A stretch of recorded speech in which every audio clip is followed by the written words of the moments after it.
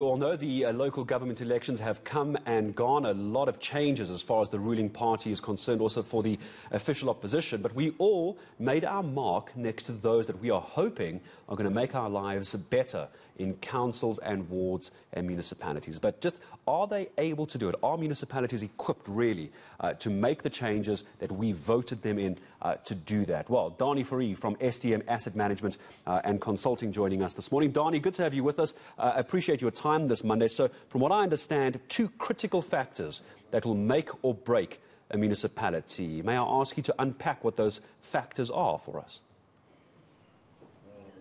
Yes, morning, Gareth.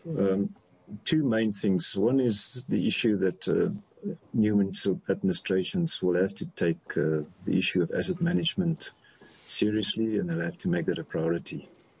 That's linked to two main things. One is the existing infrastructure, which is a main deliverer for service delivery. And then most importantly, that's linked to that is the issue of the maintenance of councils' current infrastructure assets, which I think is where all councils are currently shooting far short to what's the expectations and what is required from them. If councils are not going to start attending to the maintenance of the infrastructure assets, it could result in further service delivery issues, further protests. And it's a huge challenge for new councils coming in. Most of them, or not all of them, would be in a situation where they are sitting with existing budgets that's been approved by the previous councils. And they basically have 6 months left on those budgets, to which they will probably have can make no changes to them. So for them to have an impact would most probably only be then for the year coming 1st July 2022 going forward.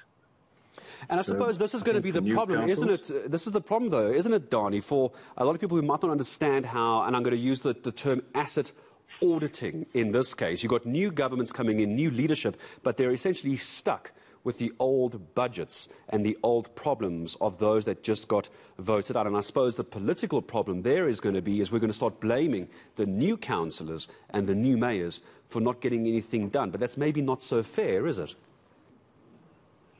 No, it isn't fair, but that's the reality. You know, in our firm, we talk a lot about asset management. That's our core business.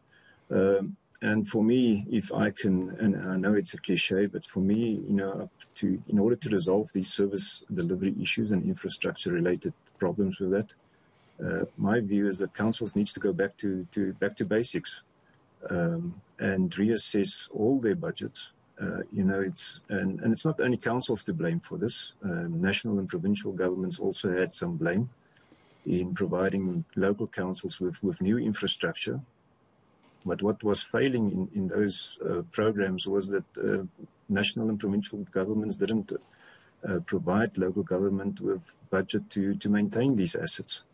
And that's the big problem that we've got. I mean, you can just drive around in your own area where you are, where they have installed new paving or new roads, and 6 months later, it's clear that there's no maintenance that's happened. So yes, it's unfair to councils coming in because they're going to, I mean, residents is going to judge them from the first day that they're in office. But they're going to have inherent problems that they're stuck and that they'll have to start resolving through proper management, proper leadership, and I think that's what's lacking. In the last minute that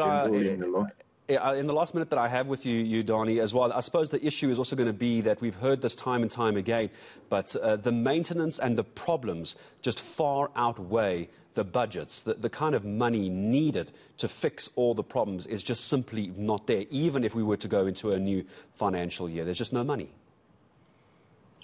There isn't, and that's why they'll have to reprioritize some of their budgets, and they'll have to move money to where it makes sense. And that's going to be a challenge within the councils with scarce resources. We know money is a problem everywhere. If we look at the last audited reports from the Auditor General, there's a lot of councils that's got cash flow problems.